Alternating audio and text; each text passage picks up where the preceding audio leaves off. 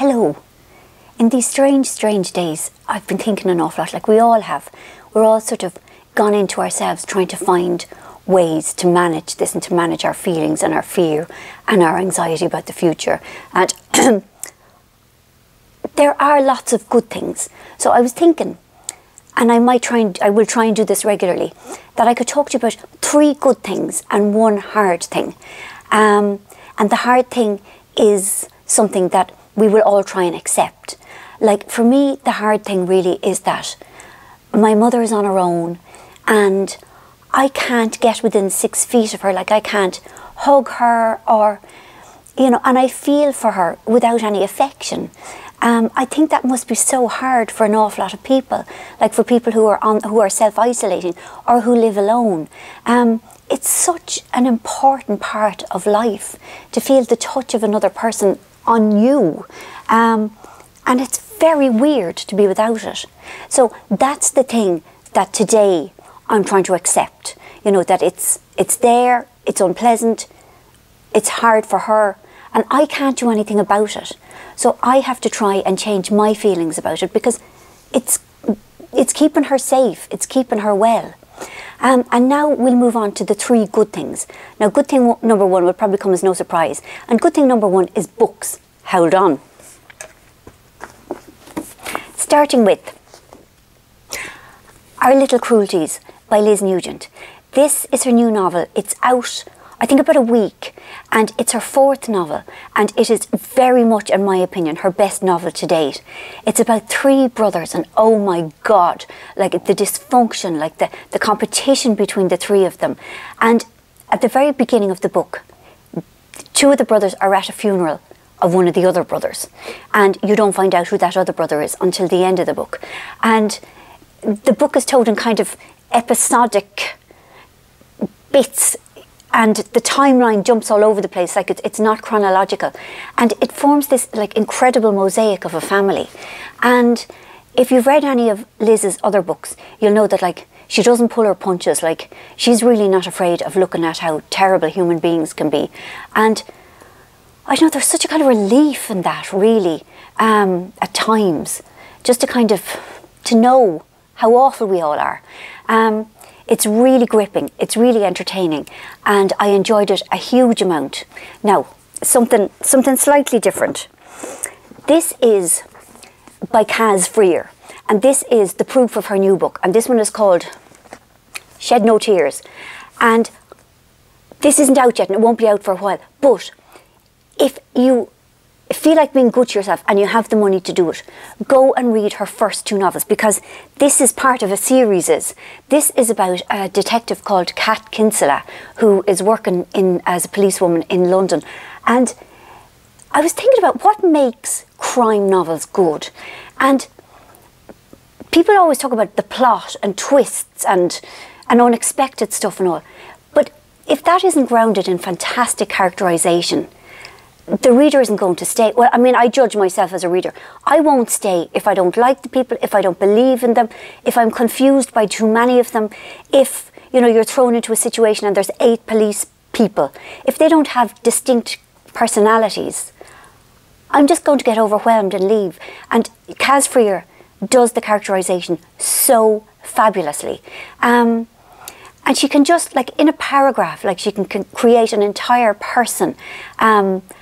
She's incredibly gifted, and I am getting so much pleasure and escape from this one, as I did with her other 2 books.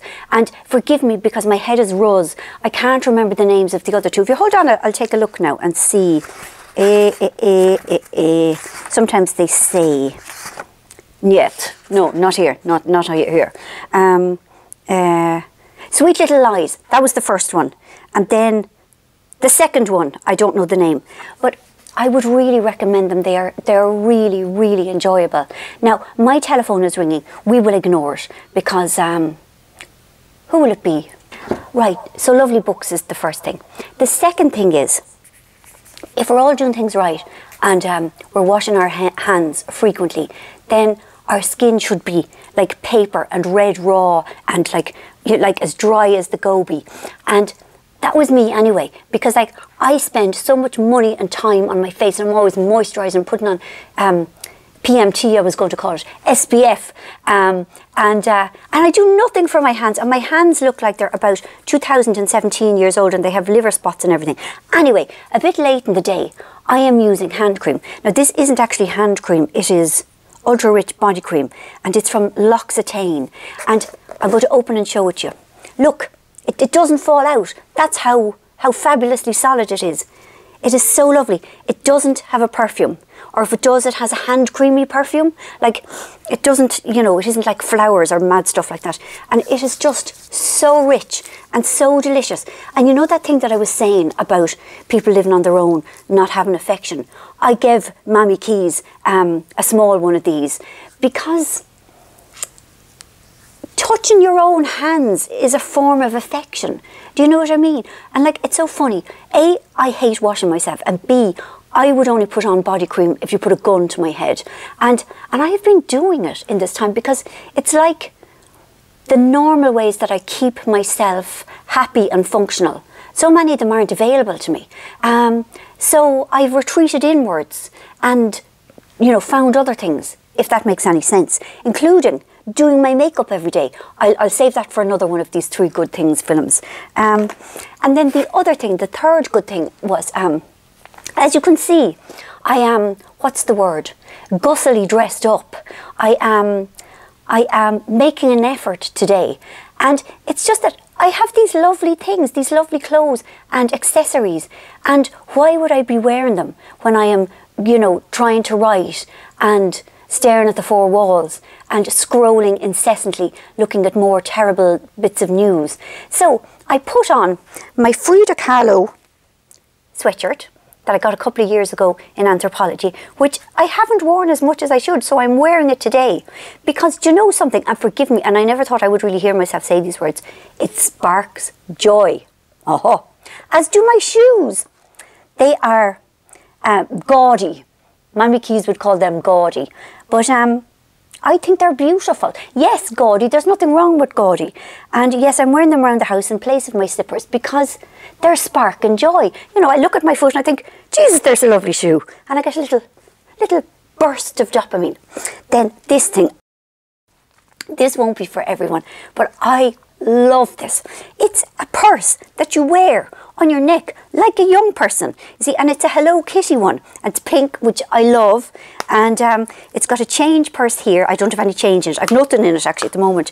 And then it's got a place for to put your notes if you have notes, and cards if you have cards. And then you put it around your neck, and then you can go raving. Well, actually you can't at the moment. But when all of this is over, I will be off in a field with my neck wallet. And do you remember when I went to France, when I went to Paris on the Eurostar? I bought it then, and I looked at it and I thought, I don't really have any room in my life for this. But I thought, hold on though, it's sparking joy. So I thought, feck it, I'll buy it. And I'm so glad I did, because it's making me happy. So there we are. So that's my 3 good things today. And I will try and do it regular.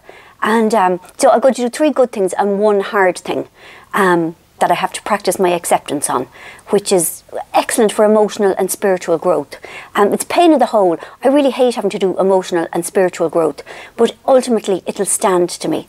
Mind yourselves. Go easy.